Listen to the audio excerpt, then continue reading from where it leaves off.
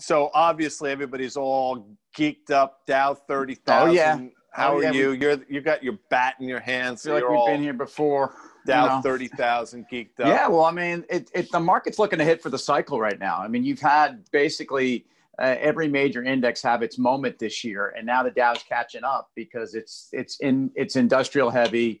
It's got a lot of these. It is the Dow Jones Industrials. By the way, it's interesting. Go ahead.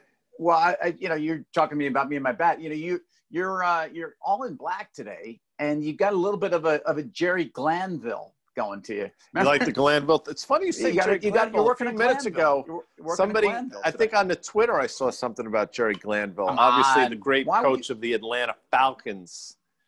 Yeah, like Jerry Glanville. He had an attitude. You don't get those types of personality. I mean, everything is so homogenized. Well, he was. I mean, he definitely, and he wore a nice 10-gallon hat. I mean, sure he did. He was like O.A. Bum Phillips. I was gonna say he was a poor man's Bum Phillips. But so Dow 30,000. It got me thinking. I read the book Into Thin Air. I think it was a John Krakauer book about summiting Everest, and that's 29,000 and change feet. And would you even consider doing something like that? I would, but I'm one of those people that make those claims. Like, I'd love to do X because I believe in accomplishments, and then I never do it. I mean, I've threatened to run a marathon too, and I've never done that. So I probably should start with that. But I think honestly, I think this is either one of these things that comes out of the idiocy of youth, or this is one of these things that comes out of a midlife crisis, because I haven't really I never wanted to do this kind of stuff as a kid. And while I would like to believe I'm not going through any type of a midlife crisis, I think that kind of stuff is interesting to me now at this stage in my life. Everest, you're asking, I'm being honest. It terrifies me. It's one of those things. Are you scared of heights?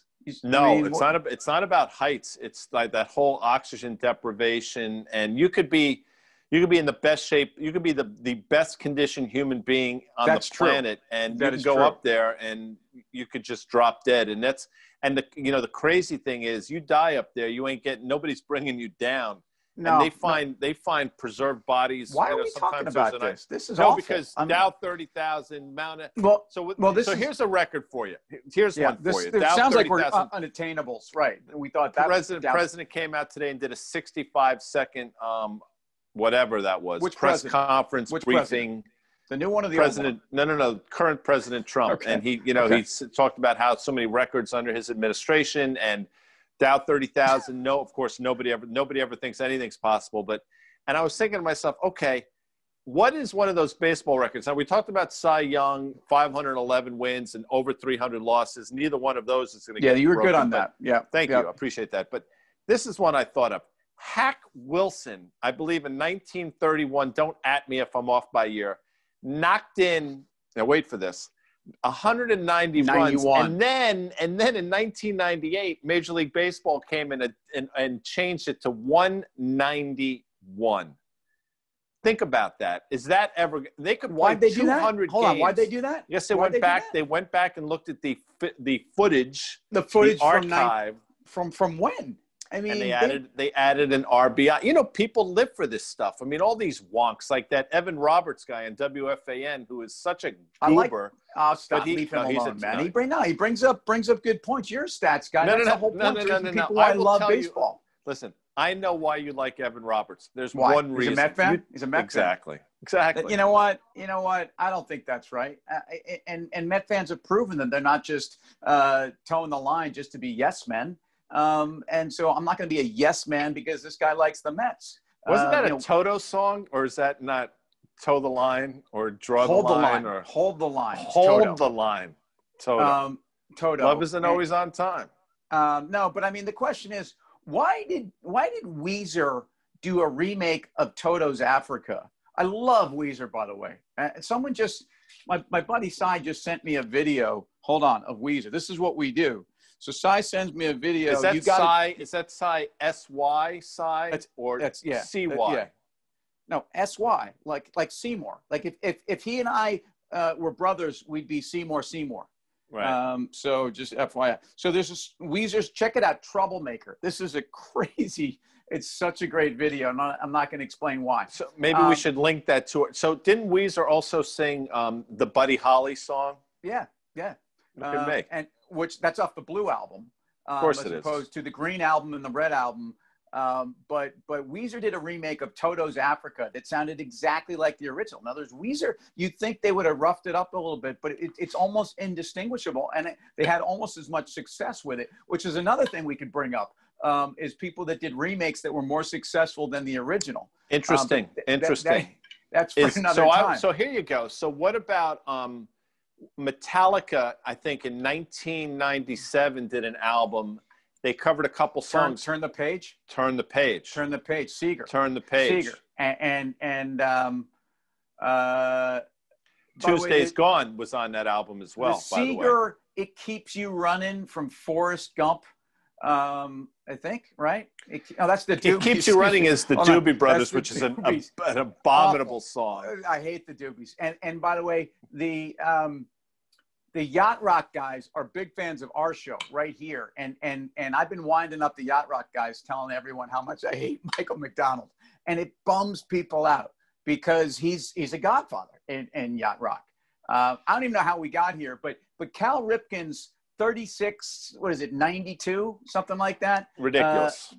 Consecutive. That will never be broken because people today are so soft. And I think the commitment to anything in sports has often been diluted down by money or something even more tangible than that. There's a great story about Cal Ripken and Kevin Costner and how Cal Ripken's streak was in jeopardy, but the owners of the Orioles, I think it was Peter Angelos. Yeah, he called in an electrician, and they actually sabotaged the electrical system of then Camden Yards, I guess. So they had a rain out without any rain to save Cal Ripken's streak. Now I won't get into great detail as to what the circumstances surround that. Why were we dancing with wolves? But I encourage our listeners, a commercial break, to go and check that one out because that's a great anecdotal story.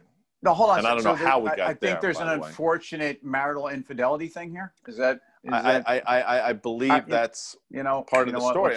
But who are we to sort of throw fuel on that fire? And I know Costner's a big fan of this, so I mean Costner. It's funny because Costner, who was Yuri in No Way Out, great movie, was a big fan by the of way. the show. Gene Hackman, she was peaking. Fantastic. She was. I mean, that's one of the great movies of all times. In fact, that took place when we were in Georgetown.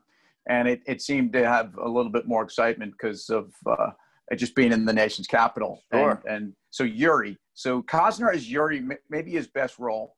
No. That's patently false. Dude, no. I'm sorry. So you liked him more in Bull Durham? I mean, I liked him more in Bull Durham. No, I could have written that script in my sleep, man. I mean, that was every cliche in the world. Meanwhile, No Way Out. I mean, I was a nail biter.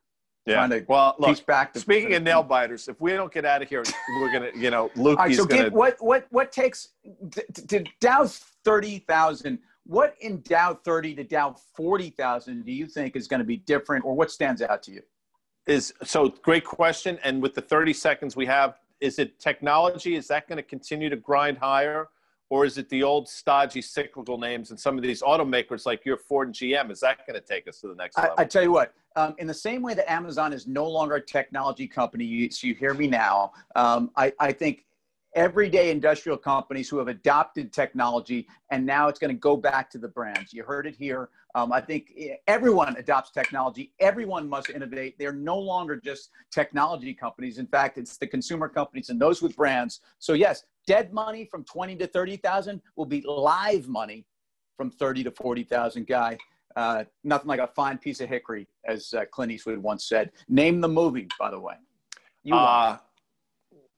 Nothing like a fine. He beat the out of somebody and then tossed the piece of wood at him, and he said, nothing like a fine piece You tell me, quick. I think Outlaw Josie Wales. Take care, buddy. See you later.